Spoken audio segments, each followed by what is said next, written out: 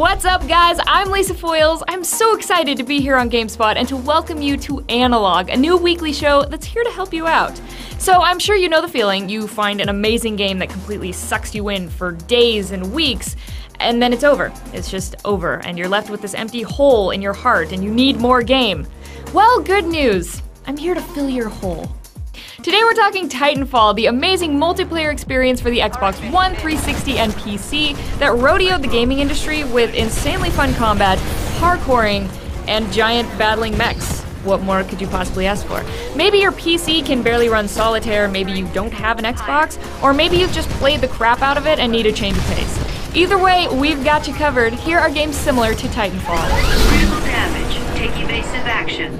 A big downside of multiplayer on the Xbox is not only do you have to buy the game, but you also have to pay the monthly Xbox Live subscription fee just to play it online. This ends up being kind of a hefty price to see robots punch each other in the face. So how about a free-to-play option for your PC? Try Hawken. What makes Hawken like Titanfall? Well, for one, it's mechs battling mechs in glorious first-person multiplayer. Different mechs require different playstyles, with perks including jump jet fuel and active camo. These big bundles of bolts are actually quite agile, keeping the game pretty fast-paced, which is a much-loved element of Titanfall. And hey, it may not be realistic, but I would rather be a frolicking robot than a slow ATST getting taken down by a bunch of fuzzy Ewoks. Because that is just embarrassing. Here's what's different. It's free to play. You can spend real money on upgrades and such, but the game itself costs nothing.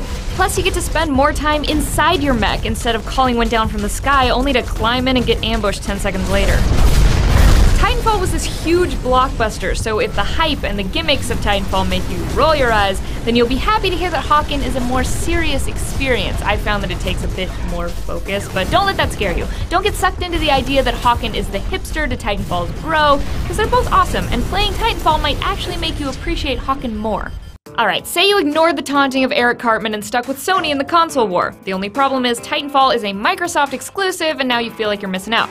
Well, if Starhawk for the PS3 got past you, you might want to give it another look.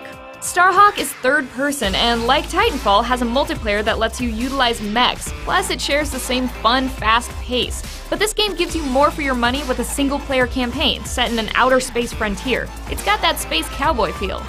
These mechs, or hawks, let you fly, which is great for multiplayer, as are the added vehicles. You get hoverbikes, jeeps, and tanks. Plus, you have this ability to call down buildings from the sky to act as barriers for tactical creativity. My only complaint is that the single-player campaign really does not prepare you at all for multiplayer. You pretty much just get shoved out of the nest and try not to get your head blown off. Lastly, if the parkouring in Titanfall really appealed to you, you know, running along rooftops and sprinting on the sides of walls, then you will love Mirror's Edge. No multiplayer, no mechs, no running and gunning, but that might be a desired change of pace. Mirror's Edge puts you in the first-person shoes of Faith, whose job it is to run sensitive documents from sender to receiver in an oppressed, corrupt world. No more flying by the seat of your pants like you do in Titanfall. Mirror's Edge is all about precision and a methodical trial-and-error experience. You pick up speed as you string together moves. It's this beautiful dance when you hit your stride, and a frustrating, choppy mess when you screw up. Which you will.